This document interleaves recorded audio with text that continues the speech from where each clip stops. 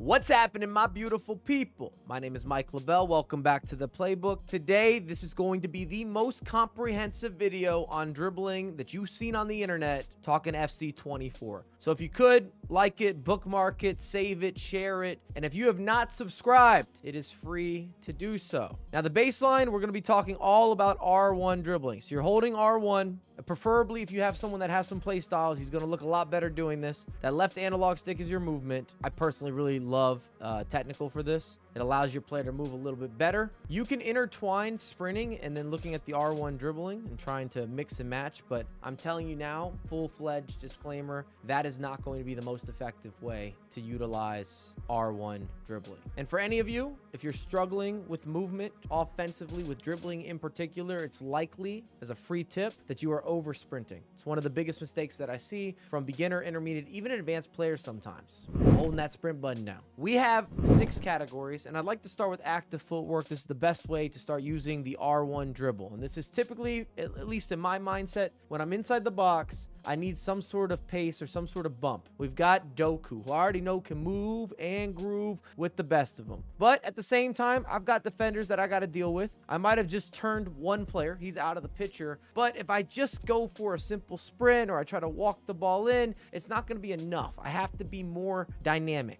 Even with a player as fast as Doku, I realize I'm still going to have to beat another defender. And the R1 dribble gets my feet moving quick, which allows me to be more reactive. And you can go in and out of skills or just stick with the R1 dribble and that left analog stick for directionals. That's what we're going to do. Cuts to the inside, players out of position. We now have the angle for a very simple finish. This is Route 1, early edition. If you're going to use R1 dribbling, get the ball into a dangerous location and it's time to go. You activate. Tucks that home. Don't worry, we have plenty more. Haaland, a player that's not necessarily known for dribbling, can be a little bit clunky. Another reason that I wanted to showcase this example, because a lot of people feel you can only do R1 dribbling or only be effective with R1 dribbling if you have elite dribblers. Those are bonuses. Those types of players make it look a little more effortless. They make it easier, but it is not the say-all, be-all in terms of a success story. But you have to challenge players. There's so many damn players in the box all the time. I just made a video yesterday talking a lot about AI defending and conquering AI defending. We will touch on that in this video, but the R1 dribble is still going to be your best friend. If you're dealing with a lot of defenders, and look at this, one screenshot. Everyone from my opponent's team is in one screenshot. It's not even half of the pitch. It's a third of the pitch and everybody's there. This is the reality. Bus drivers are coming in stronger than ever. You might argue that 7 of these players are actually in a location that's going to impact you, but still pretty ridiculous. Haaland, we're going to R1 dribble inside. Look at this. Look at this. I'm just looking for some sort of space. We get the extra pass and the finish.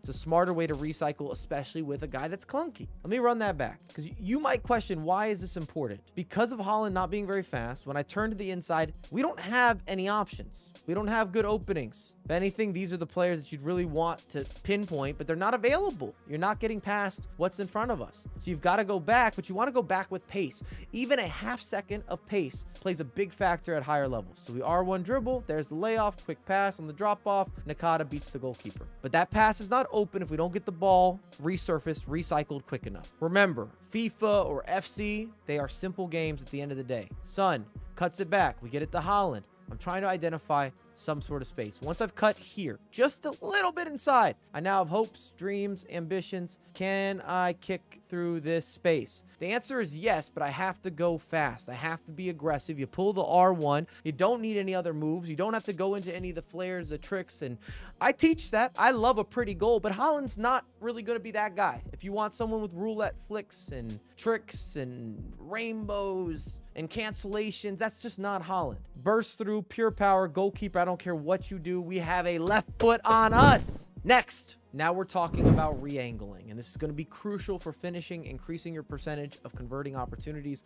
Still deals with the R1 dribble. Musiala cuts inside. We're starting to move and groove. So we're in this dangerous location here. Our opposition has decided to play for the pass across, which happens quite frequently, but that's okay. R1 dribbling, we're going to attack this bit of space, but I still have to have the ability to finish. And a lot of us, myself included, it's new this year, you're looking for the pass. You always think you have to square it. You have to lay it off. Not with R1 dribbling. Because of how quick the execution is, you can take it around the goalkeeper. There you have it, and you tap it home.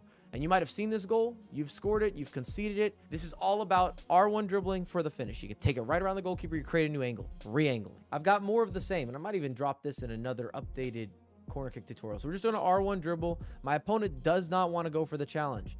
And then we're putting her on our hip. Once we've closed off the defender, if you're going to go for a challenge there, more than likely we're drawing a penalty kick. I also like a lot of work down the end line or the sidelines, mainly because if I lose the ball, it's likely I still retain possession. I know that people aren't a big fan. It's a lot of sweat this year. I totally get that. So similar scenario as before. We're in a great position. These would be our two options. I wouldn't say either of them are really open. They're kind of covered. Therefore, I'm thinking to myself, I've already got the defender on my hip. I could probably take this around the goalkeeper and just a little sidestep, and now I have an angle to score a goal.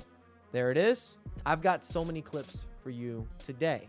I mean it. Extra layoff. Again, Rodrigo. My options, they're not really there.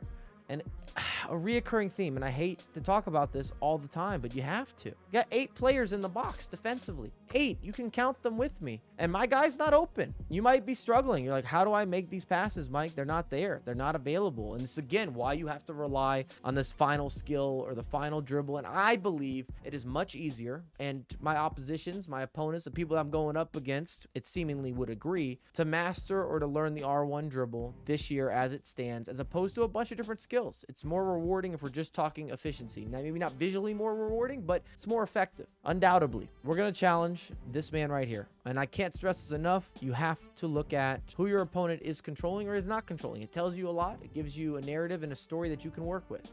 We beat him, little sidestep. You can already see the angle that I've created. That's just R1, a little step to the left, little step to the right, one quick touch, and then you have the ability to beat the goalkeeper. And I love just tapping these home. I don't even power them up.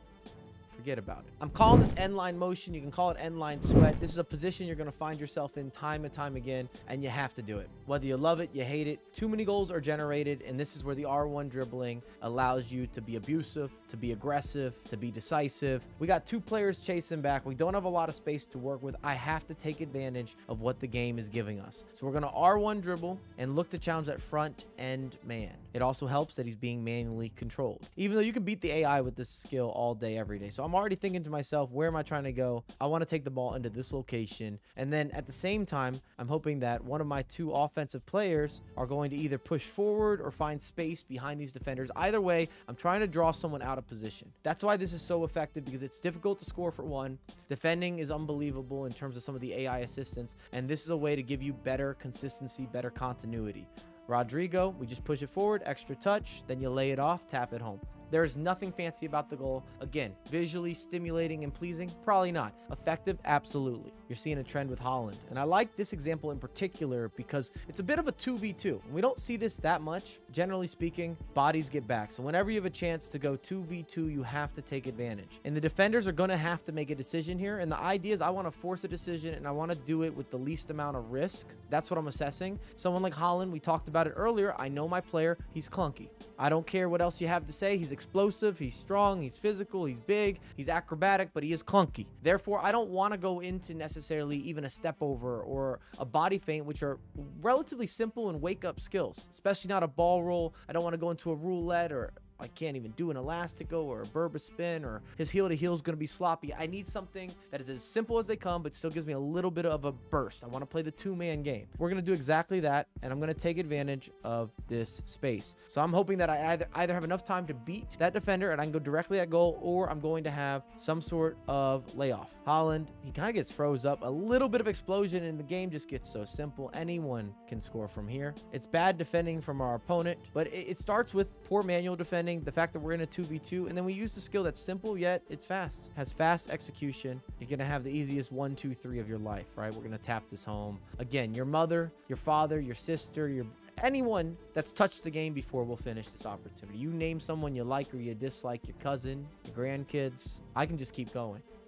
Beautiful. You need automatic finishes. We're talking foot champs level, division rivals. I want you to have as best success as possible. Defeating the AI defending. And I have to make a statement. I put up a video yesterday, it might be linked right here, that covers this specific example in greater detail. And what I mean by that is I have 10, 11, 12 of the exact same example, and it will help you understand, register. It is crucial to your success, especially at a higher level. As the game stands, you need to master this. So we've got inside pass, Musiala, who does have the technical playstyle plus. As soon as I turn this defender, I now know I've got space. And what's so special about the R1 dribbling is that it almost immediately puts you into a sprint while still having the ability to turn a defender, to be reactive. And it allows you to scoop past defenders and AI defenders. So in this case, we've got 3 players. I know that I'm going to crush them. And I don't know why my opponent is switched on to this winger. It's a bad option of choice. And what I've noticed is when you already started your R1 dribble, even when your opposition player switches, sometimes it's too little too late. So again, I know that I have the space. And if anything, I'm really dealing with these defenders. What's so unique about the R1 dribbling is once you start, doesn't mean that you can't stop and go, that you can't adjust on the fly. Something I've noticed with plenty of players that are using this dribbling, but they're a little more one-dimensional, they don't take their finger off the trigger. You can look for the extra pass or go into a skill or recycle, whatever you need to do. That's not going to be the case in this example either way. We turn Musiala. Now I'm in a full sprint. Doesn't matter what you do. I'm taking this to the house. Good luck. Super slow player switching. We are going to be rewarded for registering, for understanding. And I talked about it in the previous video, but I want to reiterate here. If you're looking to run through the defense, which you should, these are going to be your locations right here. These are the danger zones where you can attack and attack. It just, the way the game works, regardless of what formation your opposition is playing, generally speaking, as long as they have a 4 at the back, this is definitely what you're looking for, because you can split the defense, you can create those gaps. And with that burst of pace, you now have created new angles, and it's a competitive advantage, and it fits into the meta. Musiala. I've been cooking with Musiala from the beginning of the game for a reason. We'll look at this one more time, and you can see I'm trying to assess how the hell do I get into the box? And at this moment, I know my opponent's made a big error, huge error. You got 2 players sitting on top of each other. And then, as I was stating, there's a lot of bodies here, a ridiculous amount of bodies, if we're being honest. 10 players all surrounding me, but 2 of them that are going to be out of position. And maybe even more importantly, I can already see the gaps forming. It's the same area that you're analyzing and you're trying to generate as much as possible. We've got Musiala. He's going to spurt right through there. And now it's just close control dribbling. My opposition's actually trying to go with the chase back. I still have some work to do here. At the end of the day, we're able to register. Musiala, another extra touch, cuts it back. We tap it home. I love punishing people that just stand there and look at you. I think we can all agree that's annoying, and it is part of this year's title. From the pressure play to the way that players park the bus, the natural movement and lack thereof offensively, it forces you to become one of these dribblers if you want to have success and you want to be able to convert opportunities. The single touch, it's something that's so underutilized, and it bothers me a little bit. It's not advanced. It's the easiest of any inclusions when we're talking about R1 dribbling. You don't have to sprint forward. You don't have to always push the ball aggressively forward. Sometimes you beat a man, you cause a little bit of hesitation, you just R1 trigger, quick movement, and then you stop. And that's what this kind of addresses here. Musiala, there's your R1 dribble. I got myself into a better attacking zone. I needed to attack that space for a skill move or a cancellation, for a secondary decision to be made. And it also created a little bit of a degree of separation that I find is important. By me using that R1 dribble 1, 2, 3, all of the midfielders that have been chasing back, that are not even actively chasing back, they're just not close enough to me now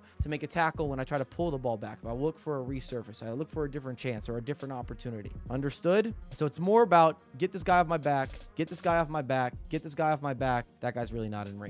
Musiala, there it is. Perfect. Could not have a better example. These guys are all standing flat, just looking at me. They're ball watching. But if I didn't take that little sprint dribble forward, they would now be in the cookie basket. They'd be close enough to get an AI tackle without anyone controlling them. But as it stands, that little bit of separation gives me a chance to work it into the box. We do a lot with the skills here. Rodrigo's trying to dance, trying to prance. The fake shot, it's gorgeous. The recycle, give it back to Musiala. Let him finish. Let him cook. Love it. Let me paint a picture. I'm about to chef this up. My opposition, he's controlling block. The way that he's facing, it doesn't look like he's going to try to make a run with Haaland, which tells me that his block has to be stepping towards me. So how am I going to react? I don't have a lot of time. He's going to be coming at me. So what I'm thinking, little R1 dribble. I take it around block. I got an easy pass for Haaland. Watch. Boom. 1. No more dribbling needed. Now Haaland has unlimited room to run into. We're going to have a breakaway. You can't mess up this through ball. You can go in the air. You can go on foot. You name it. It's happening.